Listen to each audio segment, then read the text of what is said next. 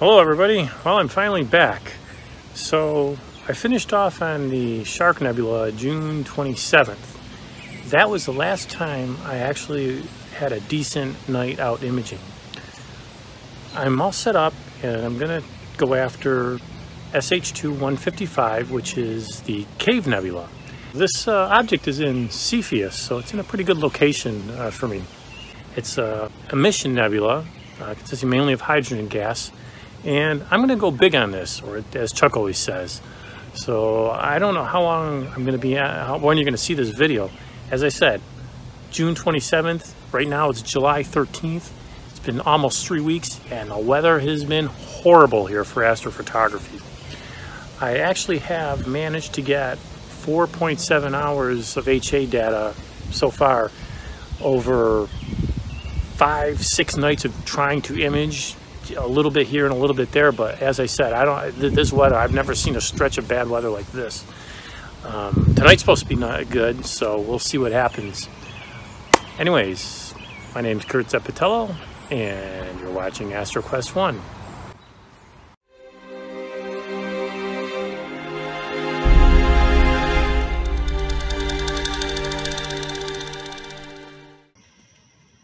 Well, hello folks. But this is officially the longest project I've worked on. It's been over a month now, and it's 2 weeks after the last time when I introduced this. I'm still working on Sh2-114, which is the Cave Nebula, but this might be the last night I'm doing it because this is sulfur. I'm capturing 4-minute exposures of sulfur right now, and there's a faint thing in there. So this is pretty much what the oxygen looked like too. It was really faint, barely noticeable, and the hydrogen looked pretty good when I stacked that.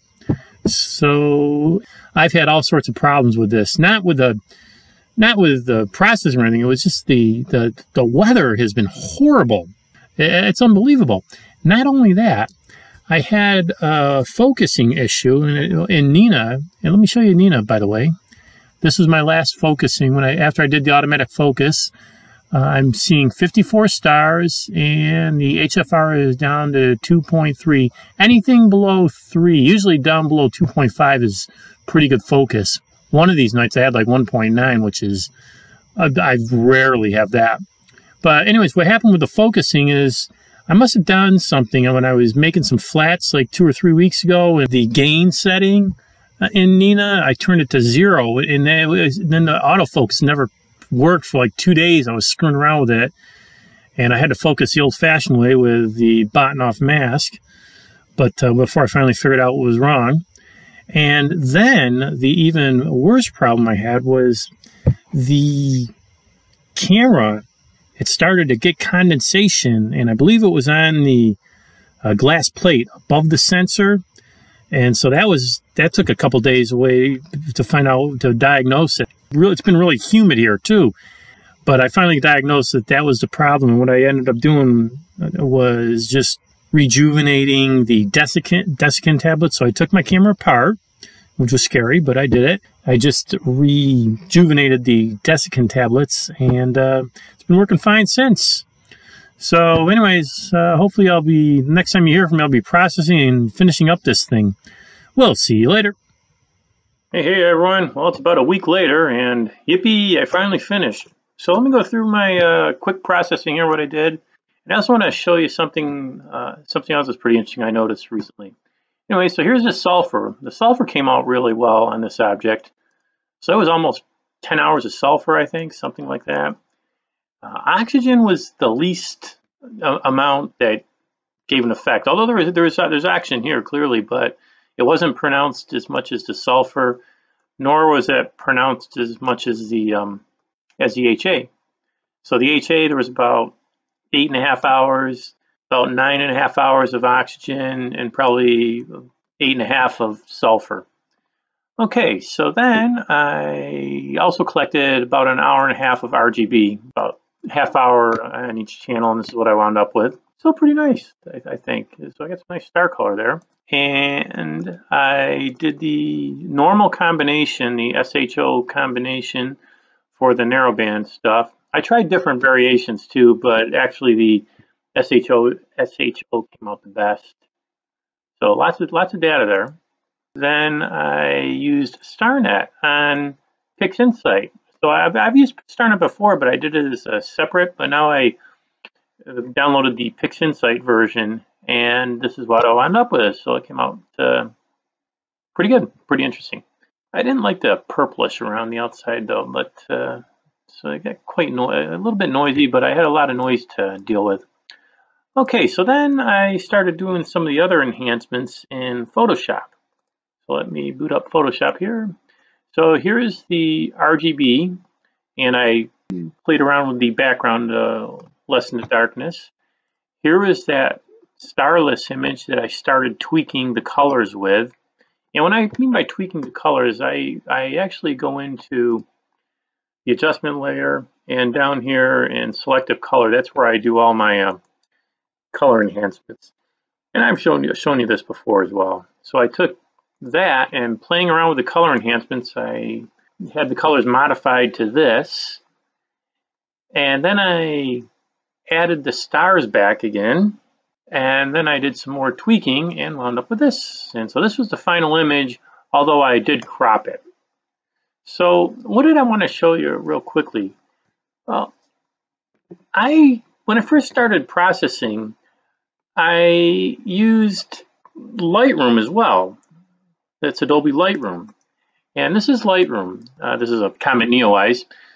In Lightroom, when you bring it in, you'll notice Lightroom is really powerful. And it's a really good program. The only problem I don't like about Lightroom is the files and folders and whatnot. It's really clunky in that aspect. It's clunky in some other ways too, but it does a lot. It does really well. And a lot of regular photographers, not astrophotography, regular photographers use this as well. And they use this as their chief program. But like, and there's a good reason. Look at all the stuff it does. I mean, I'll just scroll down, tone curve, all this stuff, saturation. You can do hue, saturation, luminescence, and control all the colors. So it's a very, very, very powerful program. It has sharpening, noise reduction, and vignetting fixes. And I still use this, and I've been using it. But I don't use that on every image because, as I said before, it's sort of clunky for me. So why am I bringing that to your attention?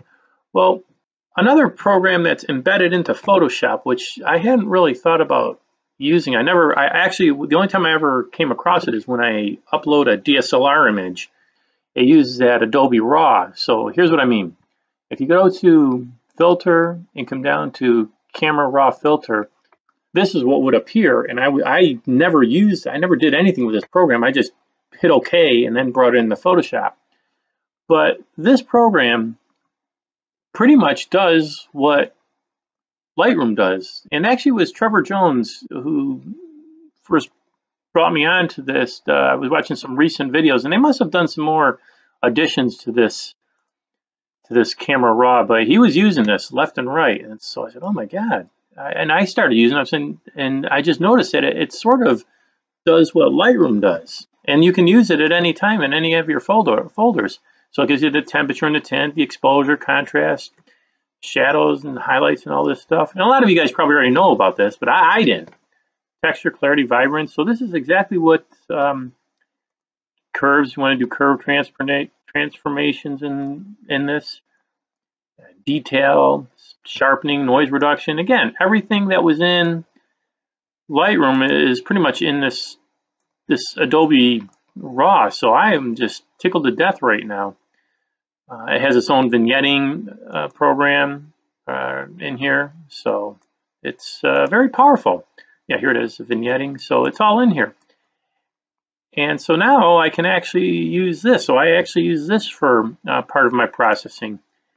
And the good thing about doing the Adobe Raw in Photoshop is you can make a layer out of it. And if you make it as a separate layer, you can use masks with it too. So that's really powerful. Anyways, I'm just rambling on now. Sorry about rambling on. So I hope you enjoyed this, and we'll see you later.